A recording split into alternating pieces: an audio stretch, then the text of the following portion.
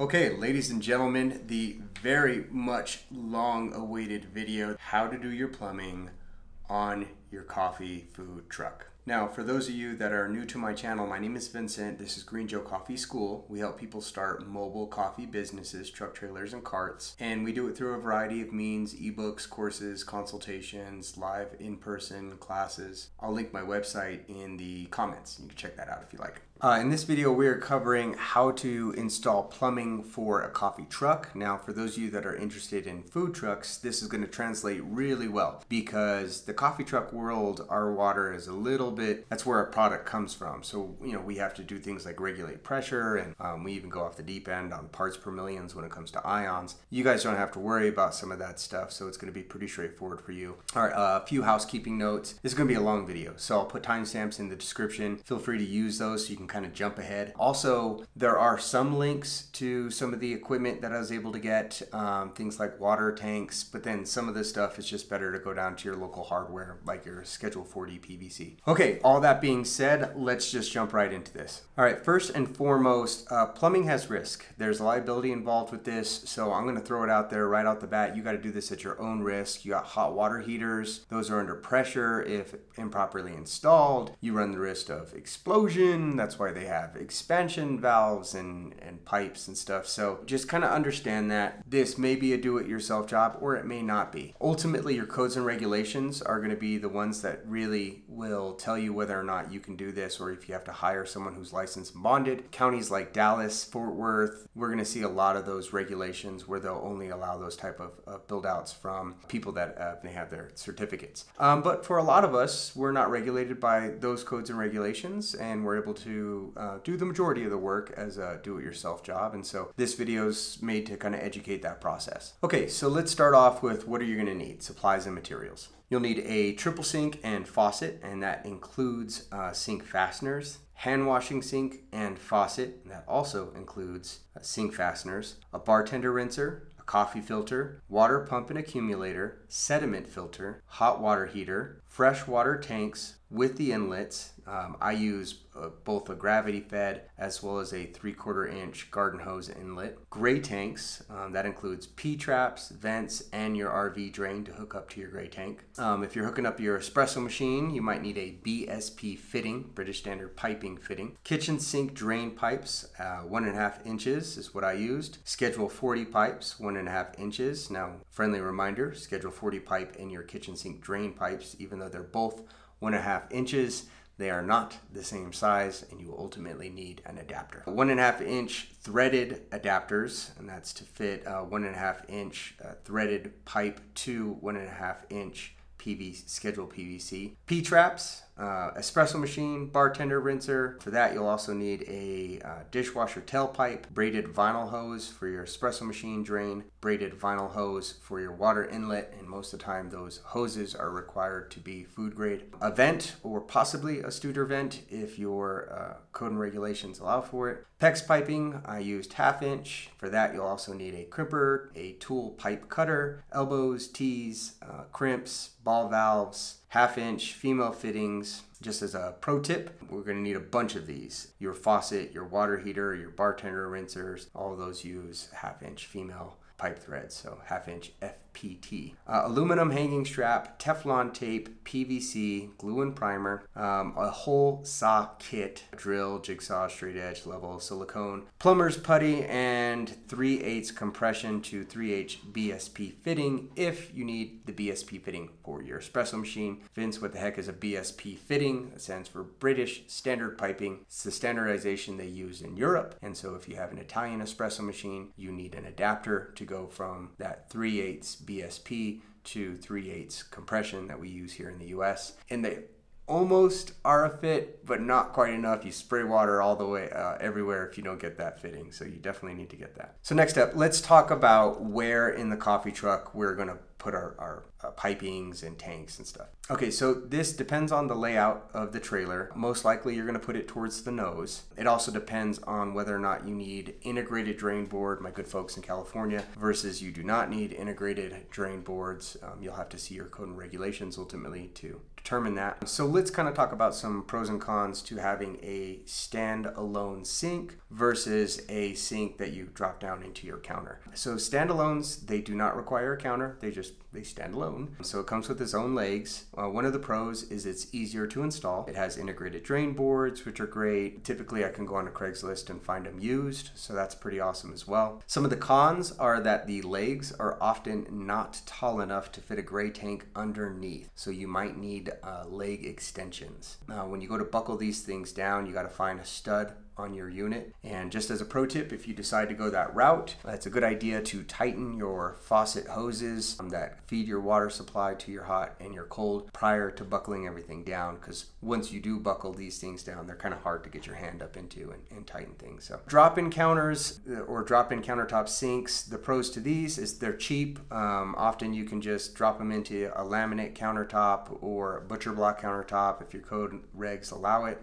They got a nice aesthetic look to them. You can put the backsplashes on them. That has a good look to them. The cons are they require cabinetry. So that's an extra thing you got to buy, extra thing you got to install. There could be some pros to that because you'll have more storage space if you get ones that have cabinets. That cabinetry is often difficult to level, and that is very true. It's things like laminate, they're not made for mobile applications, so they're not quite as strong as things like butcher block. So you got to be kind of mindful of that. You figure, okay, it's probably going to last me about maybe 5 years. I might have to switch it out.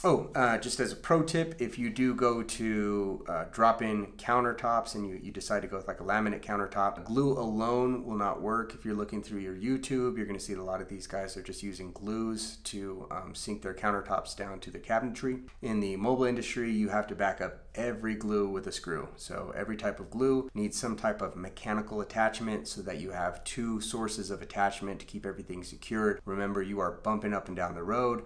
You are in a lot of hot, cold fluctuations. So things like glue, unless they're backed up with a screw, they don't last very long. So other considerations, a weight distribution, milk, water, you're looking at 8 pounds per gallon, so you got to be mindful of that. Putting all your tanks on one side, especially if you're thinking about doing a single axle trailer where weight distribution becomes extremely important. For those of you that are doing horse trailers, watch my videos long enough, I'm a big advocate of double axle trailers. They haul 7,000 pounds. Then that's not going to be as important, but for those of you that are doing like the vintage campers, that's where you really got to be mindful of your weight distribution, and you'll want to try to get your tanks on opposite side towards the front if you can. Other considerations are going to be whether or not you put your gray tank close to your sinks or your freshwater tank close to your sinks. I like to have my gray tank closer to my sink because one, PEX is cheaper to run than PVC is, and it's a lot easier to put in. It's easier to do your T's, your elbows. Also, when you go to drill through cabinets, the hole's smaller, so it's just easier to run PEX. So if I have to choose between having my gray water tank close to my sinks versus my freshwater tank close to my sinks, I'm gonna run my freshwater further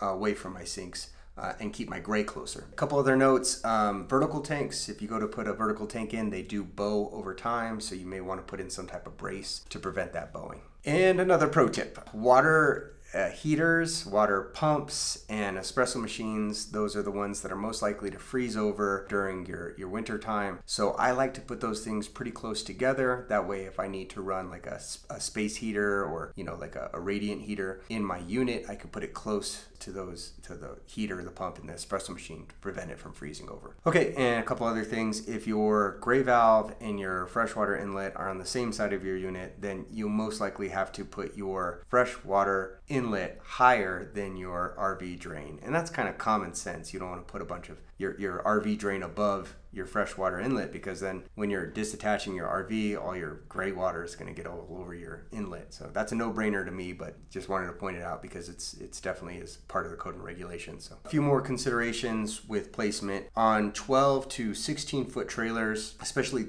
those with the countertops on the driver's side and that passenger door on the passenger side.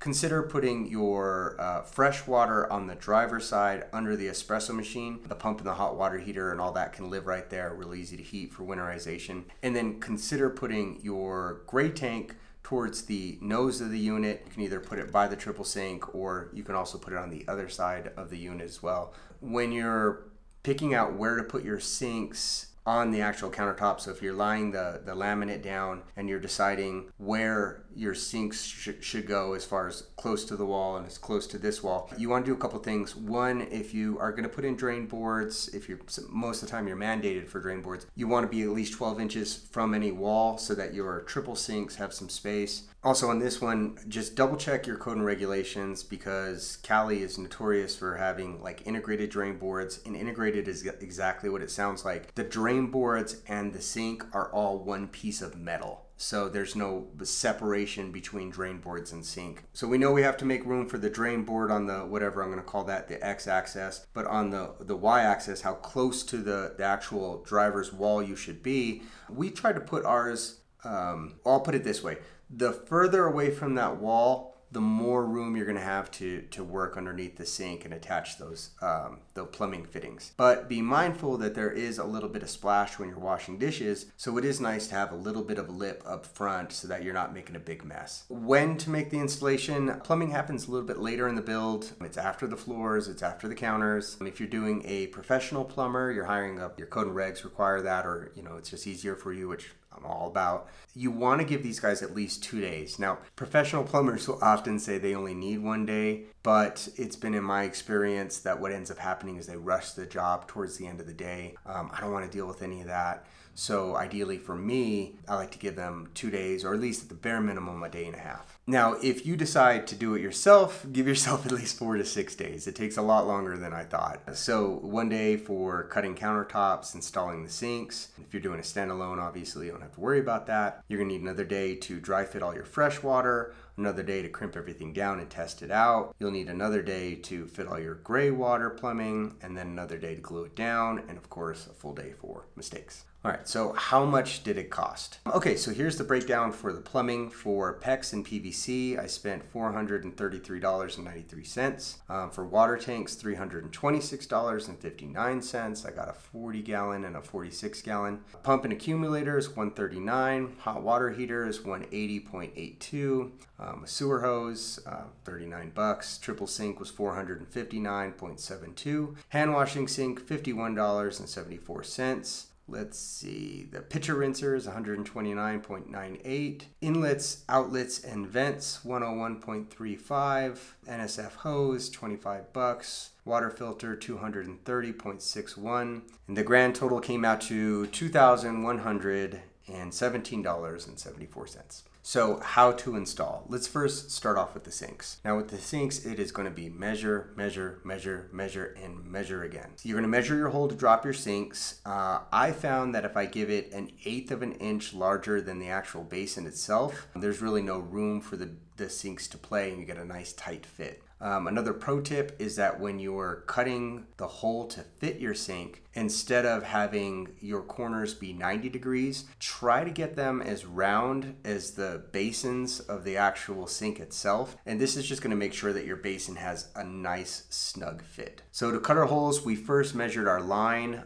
We had a second person double check just to make sure everything is measured correctly. Once I had my area marked off, then I drilled into the countertop using a drill bit that was at least the width of my jigsaw, and I used a jigsaw to cut the actual hole out of the laminate countertop myself. Just kind of a pro tip here, I had a hard time getting my drill bit to line up exactly on my line. It was a little funky, so what I would do is I would drill a hole a little bit towards the inside of my line in the area that I was going to discard anyways, and then I would start cutting my jigsaw cut essentially from inside that discarded area to meet up with exactly where my line is. So another pro tip, consider how your faucets are going to be installed. Are the faucets part of the sink, or do you need to have holes cut into your countertops as well? So it's good to kind of mark that off before you get started. So for my hand washing sink, I followed the exact same procedure that I did for cutting my triple sink. You find out where you want to be on your X and Y axis, and you basically measure off the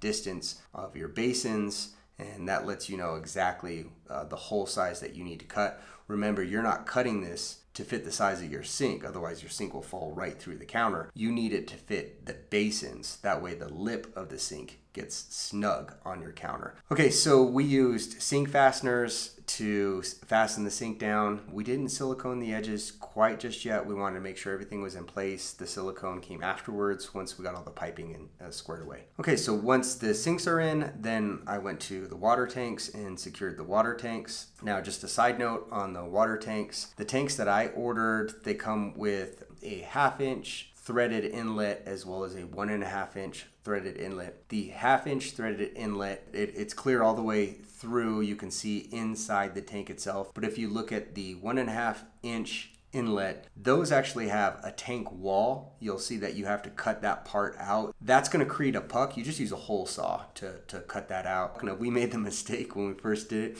Our puck went all the way through. And man, those things are hard to get out, you know, once you get it in there. So maybe consider cutting out the wall from the inside of your 1.5 inch threaded before you secure everything down. So with the sinks and the tanks both being locked down, at this point, it's just running pipe between them. Also, our water tanks, everybody's water tanks, needs to be sloped to drain, and the plumbing code is 1/4 inch per foot. What that means is you need one side of the tank to have some elevation so that the water actually drains into your piping. Obviously, it's the side that the pipes are not on, that side needs to be slightly elevated, 1/4 inch per foot. So I think I was working with like a 48 inch tank, so I need a full inch of elevation. So for that elevation, we just painted some 2x4s. You know, they're not exactly 2x4, but that's what we painted. So that's plenty of slope. And we just cut it the size of the tank, slipped it right under there. So that worked perfect. To secure my tanks, I just use aluminum hanging straps, believe it or not. That stuff worked great. We used a bunch of them. Okay, so I placed 2 straps along the length of the tank itself, 1 strap along what I would call the depth. Also, consider putting a footer down at the front of the tank. You can just use like a 1x1 inch piece of wood, but you know, something that's going to stop the movement of the tank forward. That's really the big one you want to be concerned about, is forward and backward movement. And that's just because people have a tendency of pulling out in front of coffee trailers and jumping on their brakes. So you're going to kind of slam your brakes every now and then. You don't want your tanks to move. The rocking back and forth, that happens on the turns. You know, most of us are aware that we have a very piece of expensive equipment in the back. We're not going to hit turns at 40. So on to freshwater piping. So a couple things, pro tips with the freshwater with PEX. I like PEX. PEX, it's stretchable. So in the winter, if your pipes so-called freeze, then they'll have a little bit of stretchability. You don't have to worry about the popping as much. It's cheaper, it's easier to install. So I'm going to go with PEX all day over copper. Now PEX, they give you 2 options. You can either crimp them down. You got to buy the tool to crimp them down, or you can do shark bites. The shark bites I've had leak on me. The crimps I've yet to have leak on me. And so I'm not into the shark bites at this point. And as far as the PEX itself, it doesn't matter the colors. Like most code and regulation, I haven't seen any code and regulation that makes you pick a blue and a red. So we usually just get the 100-foot white, and we just use it both for hot water as well as cold water. They started putting out a couple different diameters of PEX. You're going to see like PEX A, PEX B. I just get the regular old PEX. Just 1/2 inch is what I use, 1/2 inch PEX. For the freshwater inlets, the way we set it up is we have 2 inlets. One is a 3/4 inch garden hose inlet, so I can attach garden hose. The other inlet is what's called gravity fed, and that's for like, say you have a 5-gallon bucket of water and you want to dump it into your tank, you can use a gravity fed inlet. My gravity fed inlet also serves as my vent, so it has a screen, it's vented, and so that allows me to add water to my freshwater tank without it bowing. Okay, so I used 3/4 inch garden hose fittings, and it's just basic 3/4 inch inlet, and from that I fit it to a 1/2 inch FPT, that stands for female pipe thread. It's part of the national pipe thread system. So I used 1/2 inch FPT directly to the PEX, and from there it goes, you know, we just use a series of elbows to get it down to the top of the water tank where it will connect with a 1/2 inch NPT, male pipe thread, that connects directly into my water tank. And I use a little bit of that plumber's tape on each one of those threaded pipes. The gravity fed, that one specifically, it's a gravity thread inlet. I'll put that one in the link in the description. For that, we used a barb fitting, and the barb fitting connected to a vinyl hose. And from there,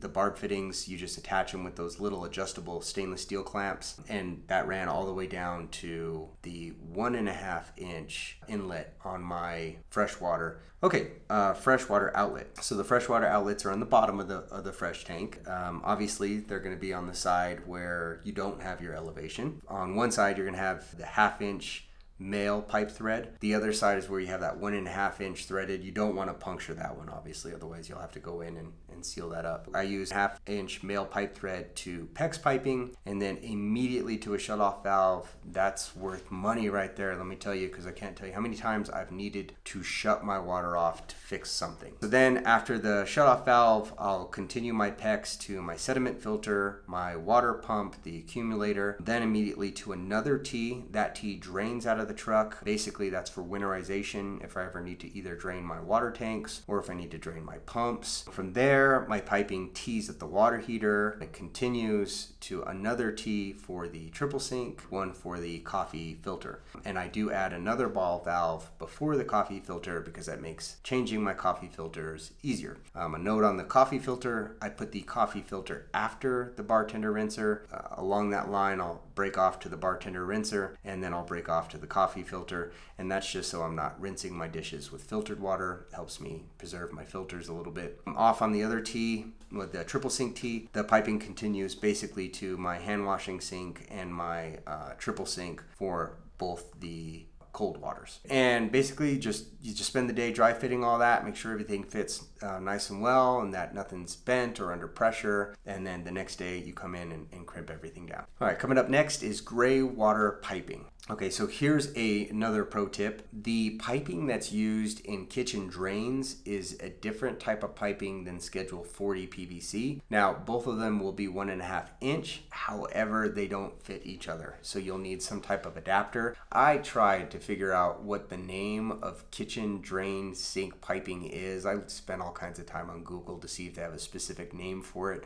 I wasn't able to find everything. So for the rest of this video, you're gonna hear me call it kitchen drain piping. The PVC Schedule 40, I'll call PVC Schedule 40. Oh, also another pro tip when it comes to kitchen drain sinks is they do sell kits for triple sinks. To add a hand washing sink's pretty straightforward. You need to buy another T and then another tailpipe and an elbow, and you can get your hand washing sink in there. With my hand washing sink, we also added in, we got the tailpipe that has the little dishwasher outlet so that we can add the bartender rinser to the dishwasher outlet. For gray water inlet, when you're coming off the piping under the kitchen sink, you're using that kitchen sink 1.5 inch. And then all of that will connect to my P-trap, and then the P-trap is where I converted to Schedule 40. It gets a little tricky. Whenever you're doing this, you really want to make sure that you have your pipes cut, your tailpipes cut in such a way that there's some slope to drain. That way you don't have things clogging up. So it takes a little bit of practice getting in there to do that. Basically what you want to do is you want to have the piping sloped in such a way that when it reaches the gray water, it was at an elevation that allows for that gray water to drain out. In mine, my hand washing sink is slightly shorter than the sink right next to it, the first sink of my triple sinks. That triple sink, it's a little bit longer. The next triple sink basin tailpipe is a little bit longer. The final triple sink tailpipe is even a little bit longer, so that that bottom pipe is kind of at an angle and allows for it to slope. Then I put on my P-trap. After my P-trap, we vent. My county, my code and regulations allow for a Studer vent. Studer vent is a small little vent that doesn't go up to the roof. Some of you may or may not have that. You might have to vent outside of your unit, which means either venting up to the roof or venting out your sidewall, in which case either way the vent has to be capped and also needs some type of screen to prevent pests from coming in and laying eggs in your gray water. Gray water outlet. So this is on the bottom of my gray water. Obviously the outlet is at the opposite end than your elevation, so you still need slope to drain on your gray water, which means for us, we just used, again, a painted 2x4 on the end that did not have the outlets. From the outlets, I used a 1.5 inch threaded pipe that gets me right into the tank itself. That 1.5 inch will then go to Schedule 40 PVC, and that Schedule 40, I just use a series of elbows to get it out of my unit. I went down through the floor, and so use a hole saw to cut a hole slightly larger than the pipe itself, and then you just come back and silicone that. Once I'm underneath my unit, now I use a series of elbows at 1.5 inch PVC to get my drain where I want it. So for us, I didn't want my drain sticking out, and I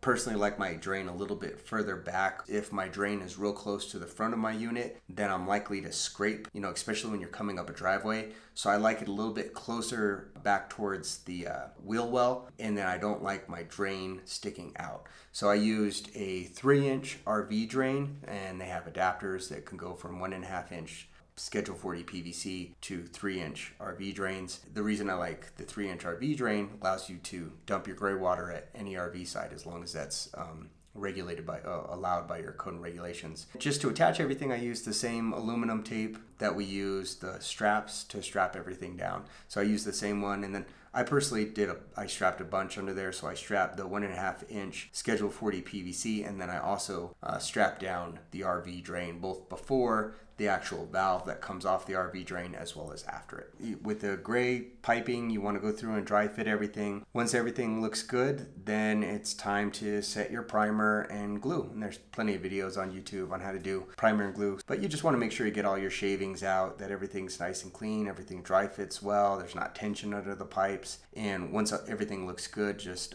glue it down. And then I do like to use aluminum straps to counteract any movement of the pipes. So I will strap down the pipe from one direction as well as from another direction, just to make sure that all my piping is in there nice and tight. Okay, so then from there, it really comes down to testing everything out. So you got everything crimped down, you got everything glued down, you got everything tied down. At that point, you want to work on both your inlets, put some water, 3/4 inch, attach it to a garden hose. With your gravity fed, you want to use a bottle or something to drain water down, and just look for any type of leaks. No leaks look good and everything, you're able to fill up your fresh water tank. Then at that point, plug in your pump and turn your pump on, and boom, the pump's going to go out to all your faucets, and that's where you're going to start seeing if there's leaks. Make sure you have rags. There's always leaks. I mean, no matter how well we think we're good at this stuff, every time I'll go to set it up and be like, no leaks this time, there's always some crimp somewhere that I forgot. So just make sure you have rags and stuff. You'll end up cleaning that water. And then, yeah, you want to basically turn on your faucets and make sure all your faucets work. You don't have any leaks in your faucets, and that they drain down into your gray. Fill up your gray, and then just go outside and open up that valve on your RV drain and make sure everything flows out there without any leaks. If everything looks good, you're good to go.